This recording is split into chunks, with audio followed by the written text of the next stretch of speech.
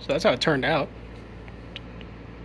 Turned out pretty good. Now, yeah, you notice that's just a bit short. I'm gonna redo the model, and also you see how it has that bezel or jam furniture, how it's called.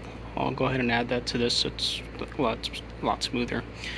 So it's pretty much as rigid as the other one.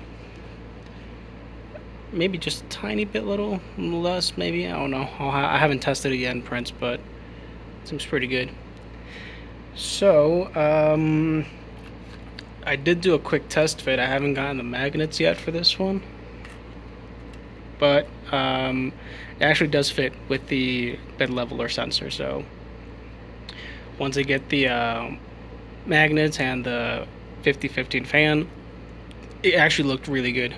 I'll see if I can get it fully installed without the fan, just to show you how it looks like. But yeah, we're gonna print some test prints, and I kind of like this. I feel like this way gives it, more space for it to dissipate heat, because it does get hot after a while. So hopefully this will help a little bit more. It's also rigid, so it's not going to affect the quality. As in regards to this model here, which was a little bit more bulky. So yeah, I'll keep you updated.